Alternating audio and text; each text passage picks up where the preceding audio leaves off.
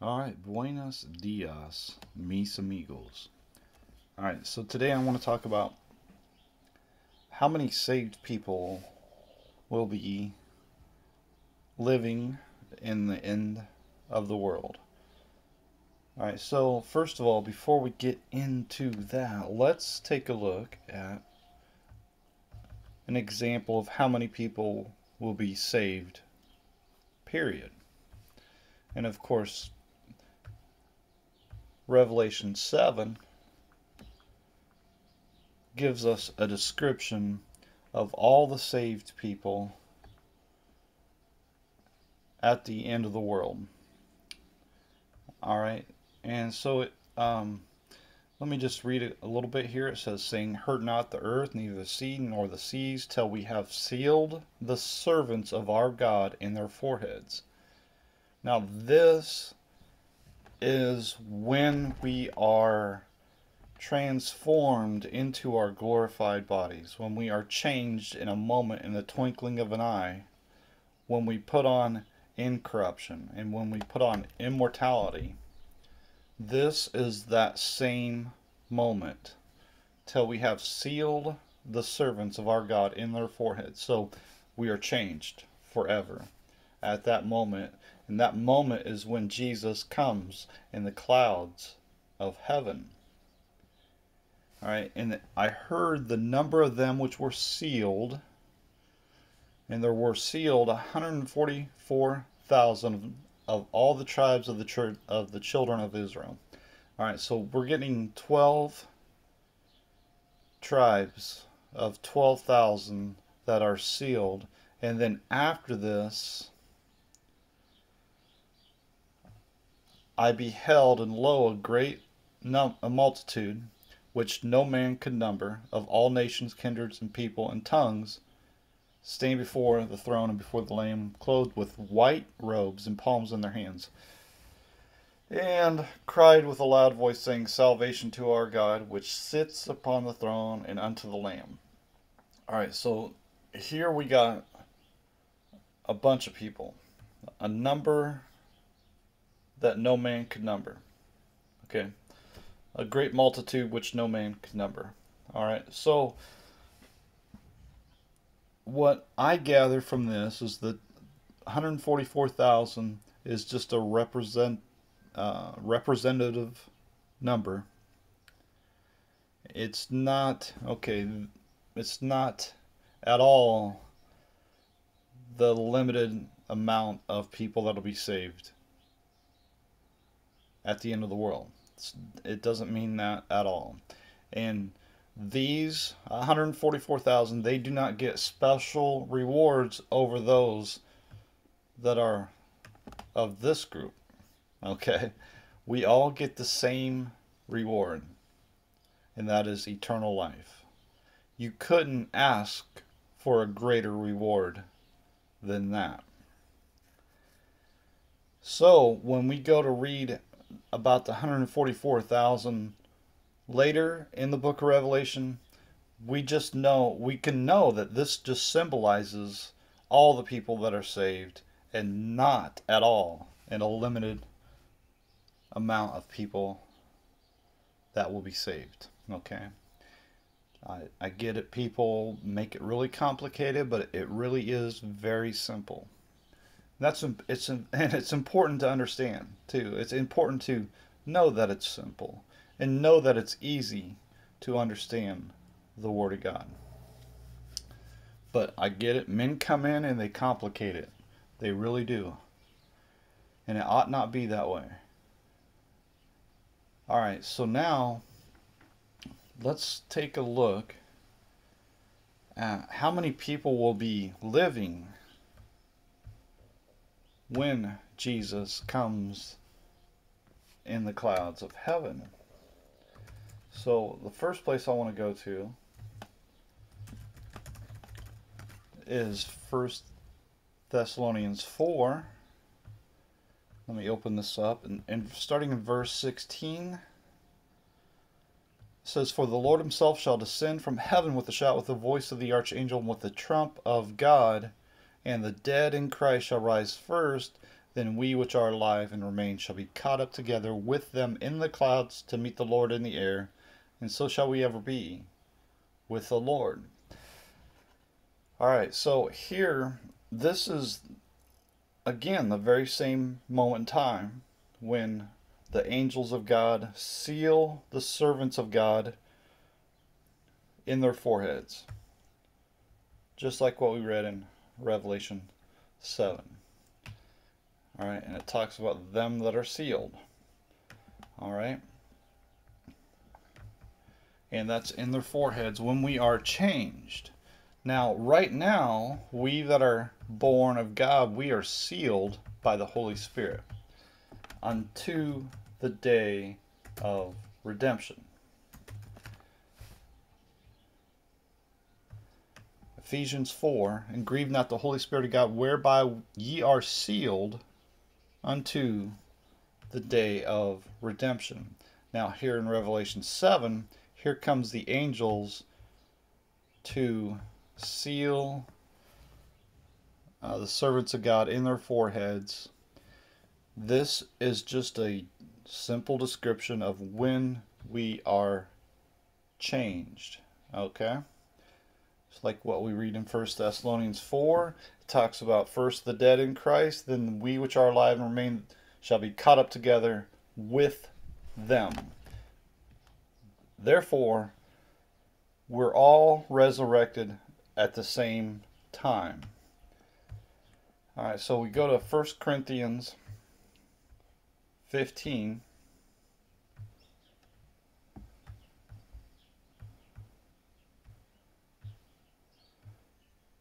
And we see that every man in his own order.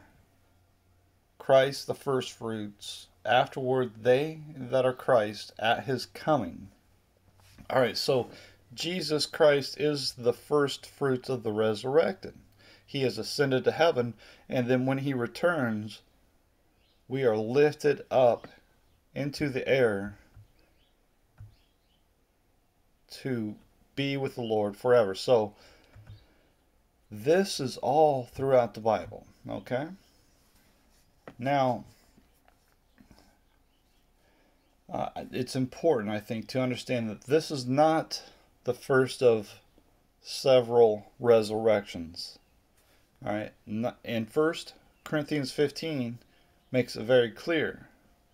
At the end of the world, we that are Christ are resurrected together as one. 1 Thessalonians 4, it says, first the dead in Christ, then we which are alive. We are all resurrected together. All right, there is not another resurrection after that. Okay, that's important, and it's not complicated. It's very simple, consistent all throughout the Bible. A lot of false teachers will tell you that there are multiple resurrections. There's not. It's never mentioned anywhere in the Bible at all. All right, this is all throughout the Bible. This is not like one verse we have to try to discern. This is consistent all throughout the Bible. In Daniel chapter 12, verse 2, many of them that sleep in the dust of the earth shall awake, some to everlasting life, and some to shame and everlasting contempt. So, this is going to happen at the end of the world. It's unbelievable, man. This is not multiple dispensations. It's a one-time deal at the end of the world, the great day of the Lord, Judgment Day. And when he comes in the clouds of heaven, it is the end of this world. And of course, we can go to Genesis 3 just to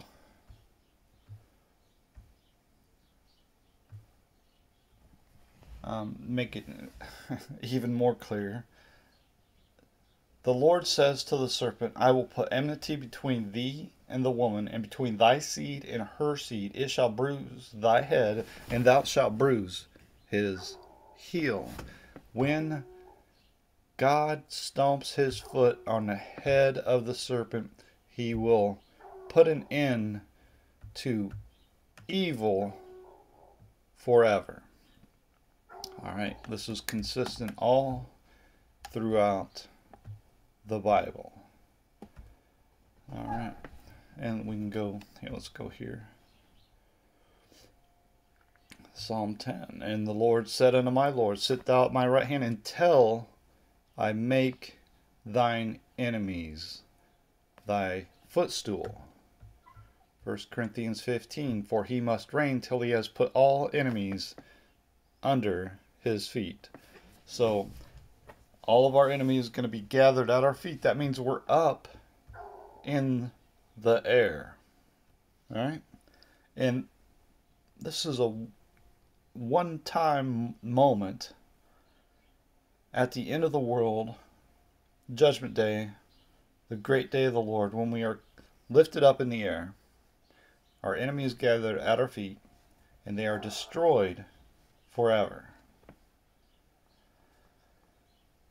That's Judgment Day. That's the great day of the Lord. Now, how many people will be saved? Well, just as I talked about earlier, a whole bunch that no man can number, right?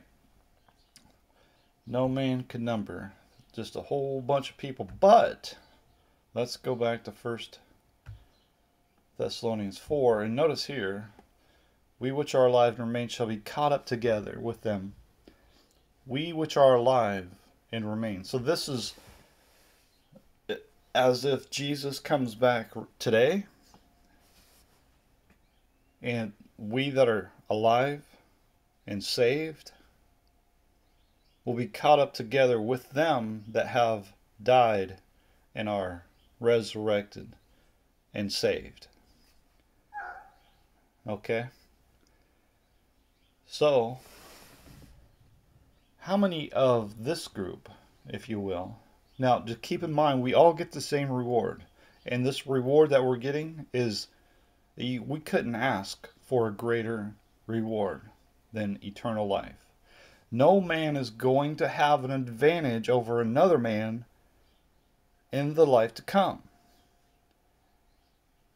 Okay? That's important because people imply that, hey, I got more rewards. I got rewards for this and rewards for that I'm going to get in the life to come hereafter. No, you're not. You'd be lucky to get one reward with that attitude. Really. Because the reward that our Lord is going to give us cannot be matched. Nothing could be greater than what He's going to give us. And that is eternal life. A life without evil whatsoever. Where there's no sin, no death, no sorrow, no crying, and no pain.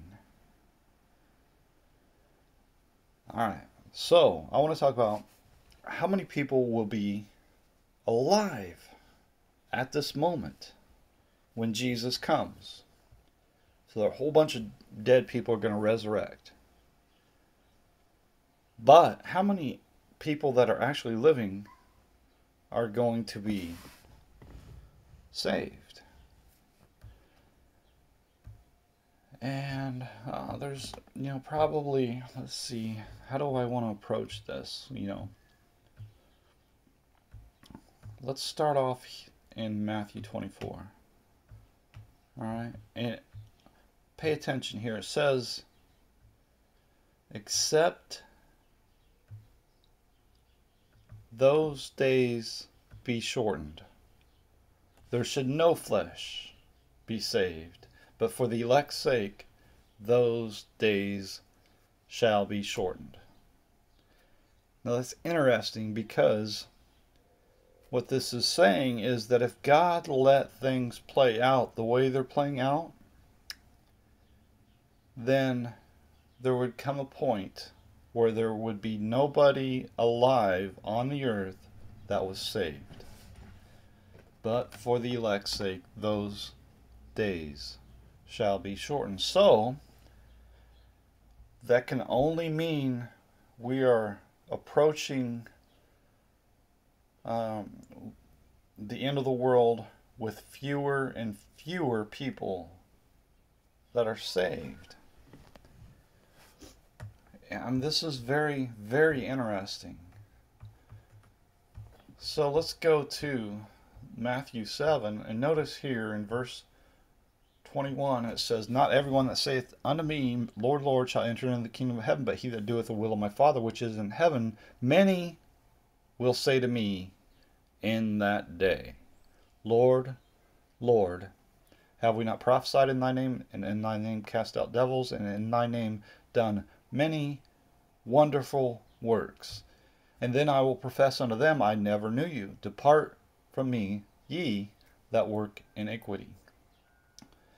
Now, notice here it says, many will say to me in that day.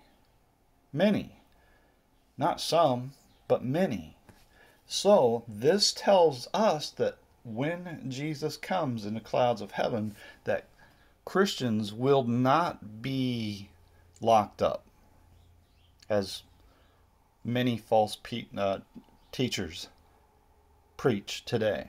This idea that, well, there's going to come an antichrist and he's going to lock up all the Christians. That's not going to happen. That's not in the Bible anywhere at all. Many people claiming to be Christians will say to me in that day, Lord, Lord, have we not prophesied in thy name and done many wonderful works? This tells us there's going to be a whole lot of people claiming to be Christians. Notice here when Jesus is asked about the end of the world, he says, the very first thing he says is, take heed that no man deceive you, for many, not some, but many, will come in my name, saying, I am Christ. I, Jesus, am Christ, and shall deceive many. Again, there's a lot of people that are claiming to be Christians who are not God's people. And this idea, again, that some antichrist is going to come in and lock up all the Christians, that's not in the Bible at all. That's never going to happen. There's not coming some great political leader that's going to lock up all the Christians. Again, you can't get around this. Many will say to me in that day, Lord, Lord.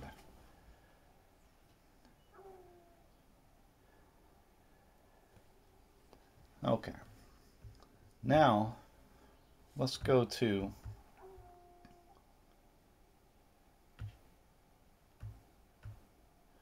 Luke 18, if I'm remembering correctly.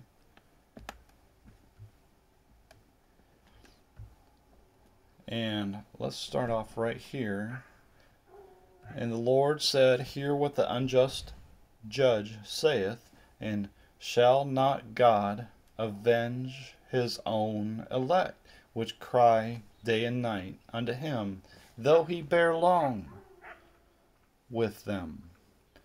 I tell you that he will avenge them speedily. Nevertheless, when the Son of Man cometh, shall he find faith on the earth? So we're going to see a lot of people claiming to be Christians, but they are not going to have faith in the Lord Jesus Christ. As an example here in Matthew 7, they are trusting in their own works, their own self to be saved. They are going to think, well, I deserve to be saved because I've done many wonderful works. And these people are not trusting in Jesus at all. If you don't put all of your trust in what he has done, you don't trust him at all. If you have any trust in yourself, you have no trust in the Lord Jesus Christ. You either fully depend on him or you don't depend on him at all. All right. And so this is we can see this in the world. This is what's happening. People are thinking, "Hey, I'm a good person. I go to church on Sunday. I'm going to be saved. I got baptized when I was a little baby. Some preacher sprinkled water on me, and so I'm saved." Well, that preacher doesn't save you. I guarantee you. That church doesn't save you. I guarantee you. There's only one that can save you. And you can't save your buddies. You can't save yourself. You can't save nothing. I can't save nothing. I can't save you. I can't save myself. I can't save money. I can't save nothing. Okay. It's really that clear. It really is. That simple. Now, when Jesus comes, shall he find faith on the earth? That's a heck of a question, isn't it? That's a heck of a question. Shall he find faith on the earth? So we go back to Revelation 7, we notice, hey, there's a whole bunch of people saved. A number, or a multitude that no man can number.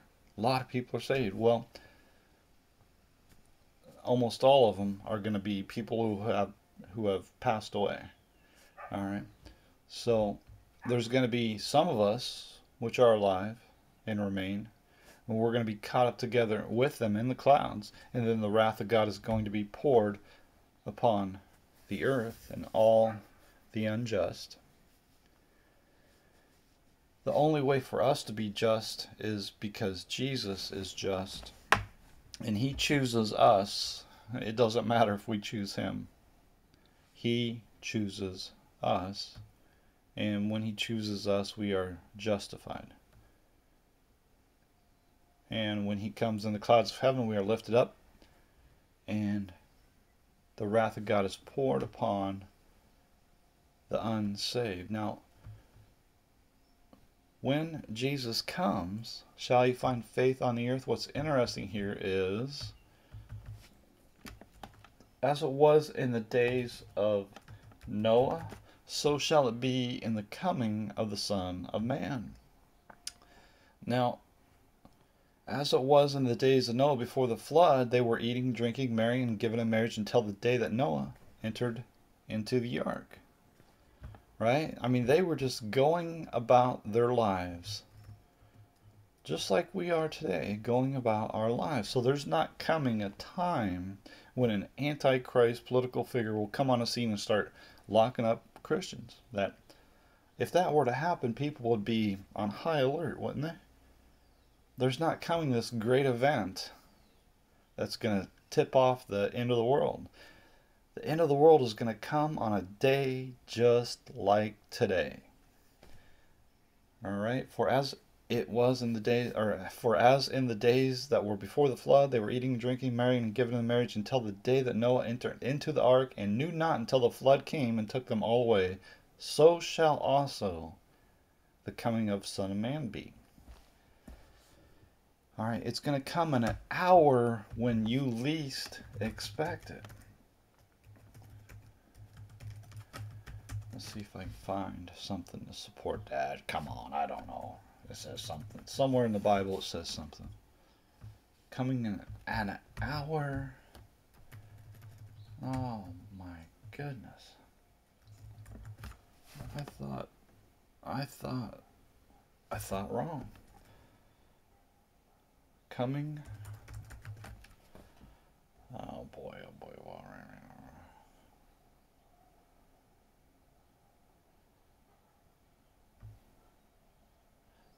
I guess I don't know. What verse am I looking for? What is the verse I'm looking for? Oh boy. Uh-oh. Okay, I guess I'm going to have to take a pass on this. I don't remember what the phrasing was. Why?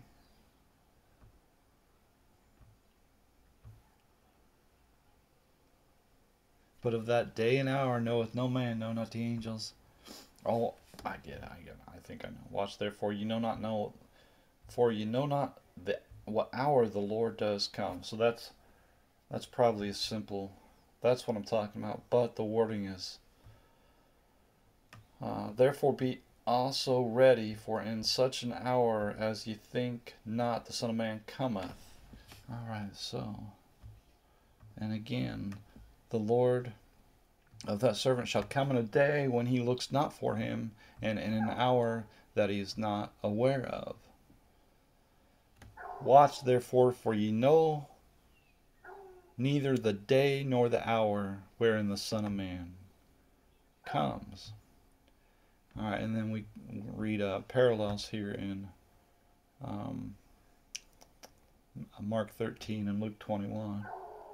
But of that day and hour knows no man, no, not the angels in heaven which are the angels which are in heaven, neither the Son, but the Father only. Right? And then let's skip ahead to Luke 21, if you will. No, I guess it's not Luke 21. No. Just Matthew and Mark.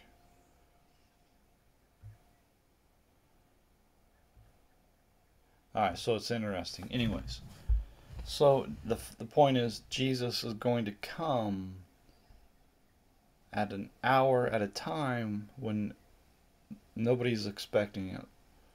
So it's going to be a day just like today. It's not going to be some great Antichrist is going to come and take over the world and lock up all the Christians.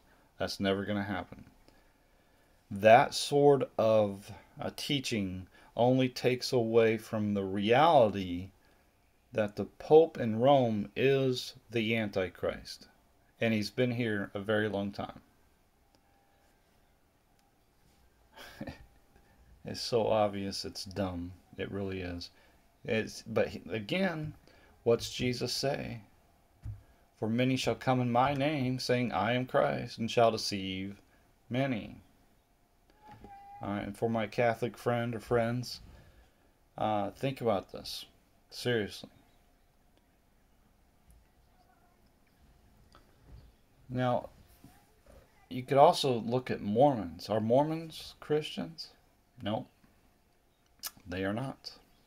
They say they are, but they're not. Are Catholics Christians? Of course not. They're a different religion altogether. Many shall come in my name, saying, I, Jesus, am Christ, and shall deceive many.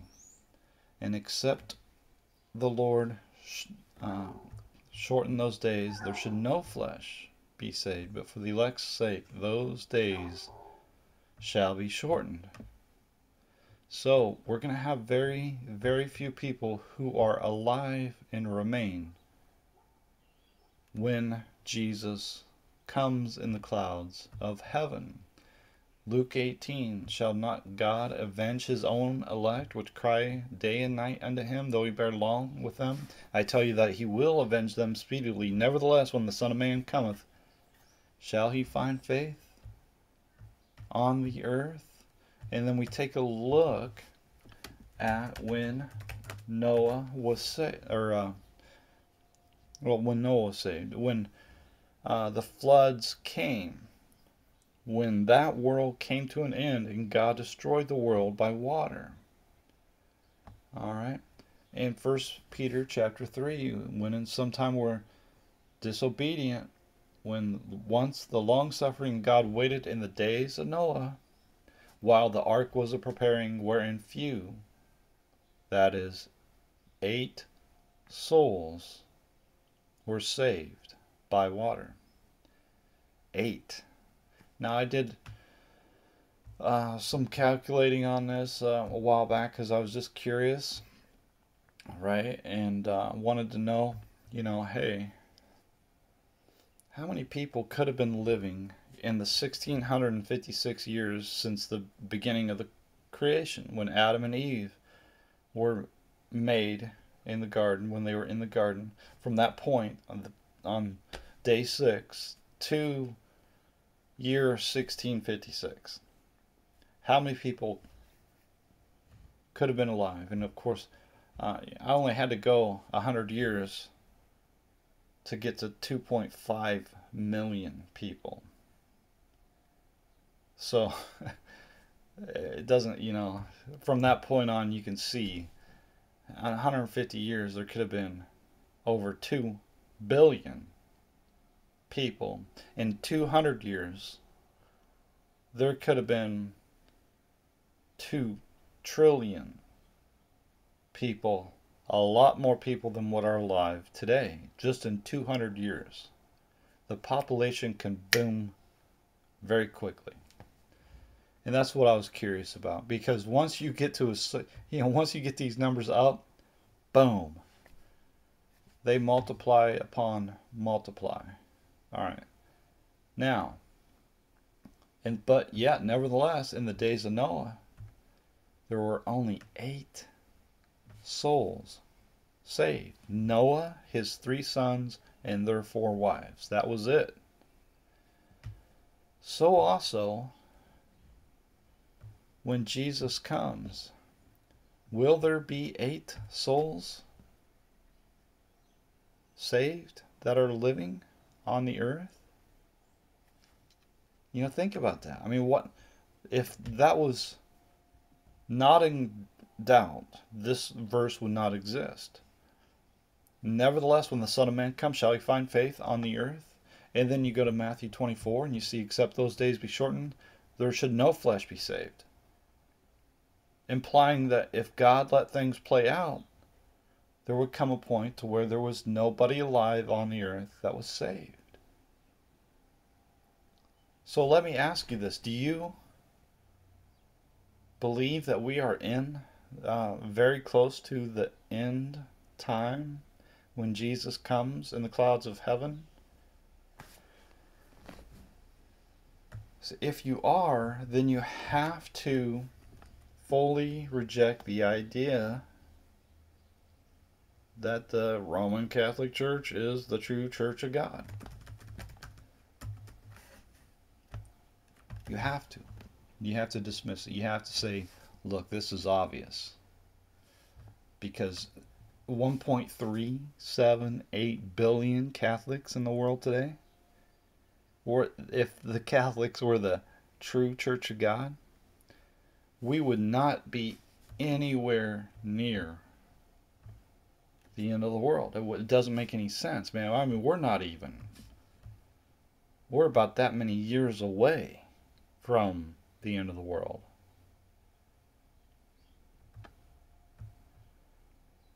And this question here, forget about it, because you're not going to see it for generations upon generations. You're not going to see the end of the world for very, not in your lifetime, guarantee it. It won't even be close. Nevertheless, when the Son of Man comes, shall he find faith on the earth? You see here that in the days of Noah, there was only 8 people saved. And that's incredible. Now, in the days of when Sodom and Gomorrah got destroyed by fire, we see Abraham, bargaining with God. Said, look, man, are you going to destroy this place? What if there are 50 righteous, right? What if there are, wilt thou also destroy, not spare the place for the 50 righteous that are therein? saying, hey, look, there might be 50 good people in those cities. Aren't you, God, aren't you going to spare them? What about them? The good people. Yeah, there's a bunch of filthy people, but what about the good people? And God says, okay, if I find 50 righteous within the city, then I'll spare that whole place because of those 50. And then Abraham got to thinking, well, you know what? I'm pretty familiar with Sodom, and boy, 50 might be a stretch. Um, so he says, well, what if there's 45? Because 50, man, I'm not so sure about 50. Okay, well, what if there's 45? I don't want you destroying that, place because there's not quite 50. And he goes to 45, and the more and more he thinks about it, the more and more he realizes, man, there aren't very many righteous people in that city. And heck, you know what? Oh, man. I'm not sure there's even 10 righteous. But he's able to get that number down to 10. Verse 32, and he said, oh, let not the Lord be angry, and I will speak yet but this once. Peradventure 10 shall be found there. And he said, I will not destroy it for 10's sake. If there are 10 righteous in that city, I will not destroy it. And that's, boy, you know what? The more and more Abraham thought about it, the less confident he became, didn't he? And then what ended up happening? Well, there wasn't even 10 righteous in that city.